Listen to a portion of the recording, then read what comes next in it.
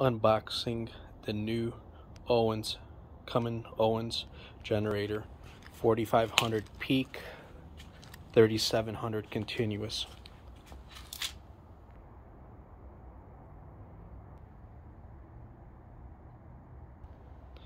Looks like it came with some oil also, and some tools with a funnel for the oil and a charger cord for the battery. This is what it looks like out of the box.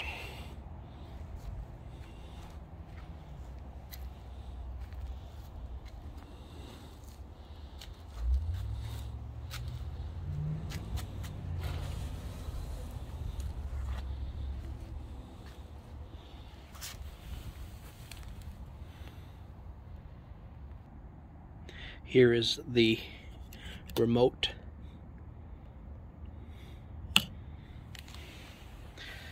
And it looks like you got to put oil in it.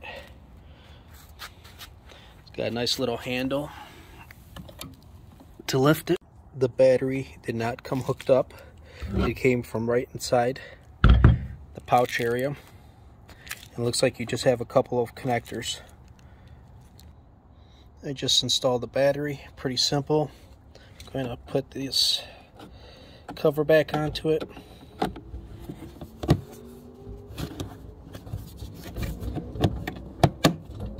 Alright, now let's get to the oil.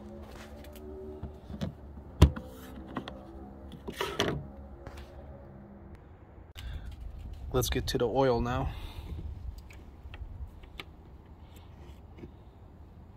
Okay, there's no oil at all. And we're going to add some oil.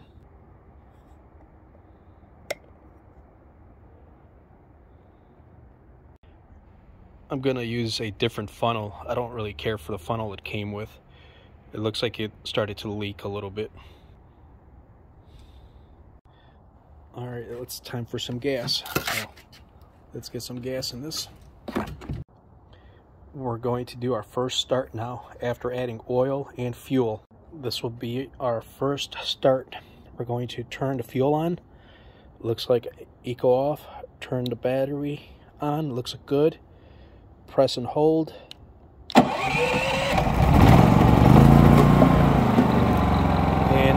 wow, pretty good.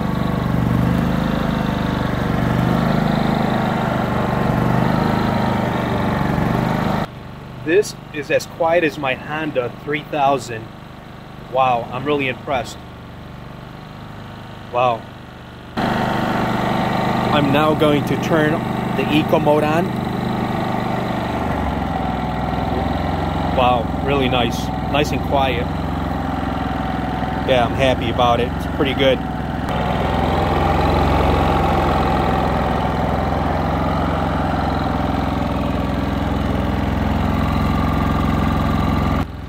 What I'm going to do is I'm going to gently break it in and change the oil on it. And I'll take care of that, and I'll give you an update after.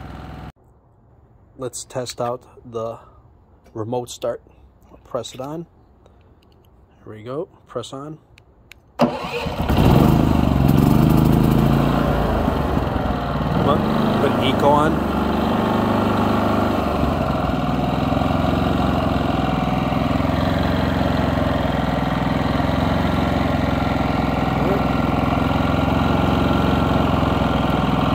Let's shut it off. Shut off the eco.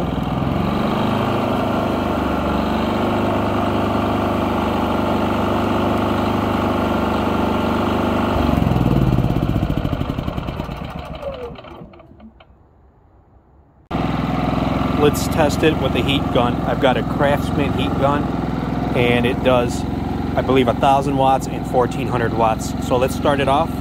We're on eco mode. Okay. Not much of a load.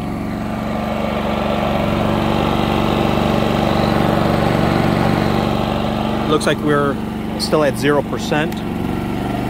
So I'm running now 1,400 watts.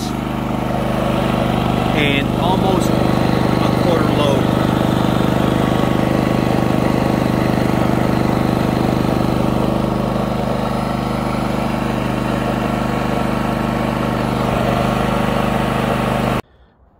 this is what the display panel looks like. Right here you've got a RV camper 30 amp plug. You've got 2 outlets, 1 20 outlets. So as you can see, it says 30 amps, 120 volts, 120 amps, or 120 volts, 20 amps.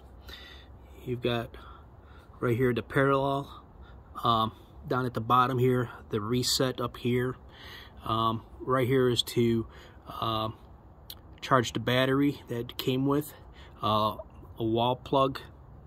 Right here is the indicator that it's running. Eco mode is right up at the top here. The push button on off to start it. Right here is the on off. Let's see, your ground. If you're gonna run a ground, or because I think it's open neutral if you don't. Couple indicators, including your oil light, a USB. It's got 2 USBs at 2.1 amps. The reset, and your display right here. You've got the manual push button right here, and that you could toggle through the displays. It's got the handle right here, so you can lift it up.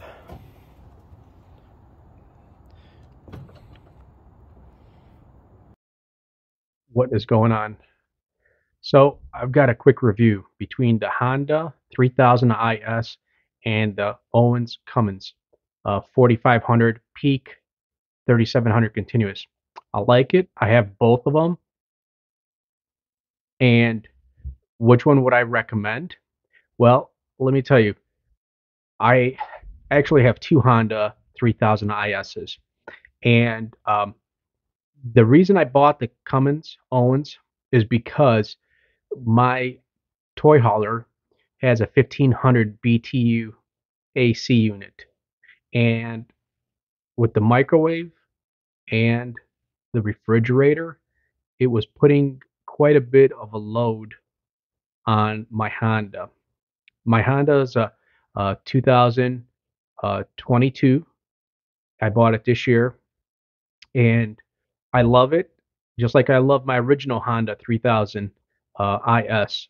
And so I'm still going to keep both of them. I do love both of them, but the Cummins Owens is replacing my 3000 because it produces true 30 amps with a peak of 37 amps and a peak of 4,500 watts.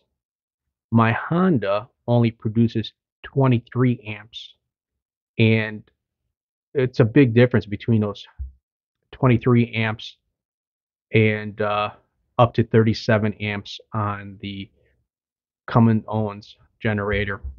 It's a little bit louder, and it's not crazy loud, but it is. It's about 2 to 4 decibels louder, depending on if you have any, if the generator is on the ground and there's grass around it, how tall the grass is, if there's any rocks or bushes around it. Now, one thing I don't like about the Cummins Owens is the oil change isn't exactly the easiest. You can get to it, but to drain it, it's not exactly, my opinion, as easy as the Honda. And the other thing is, I don't like where the exhaust is.